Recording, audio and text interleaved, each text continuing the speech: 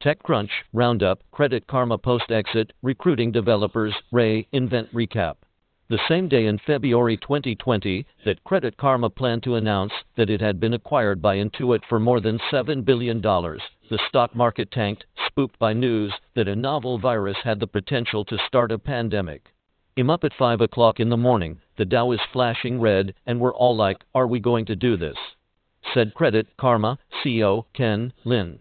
But at last week's invent, the annual conference for AWS customers, it felt more like Amazon was checking boxes and filling in holes in the product roadmap, writes enterprise reporter Ron Miller. Essential steps to thriving and surviving while fundraising. Image, credits, Nilu Van Soest, IEM, Getty Images. Potential hires who live in emerging markets are less likely to use LinkedIn, but a lot of devs just don't take a strong interest in building their brands on social media.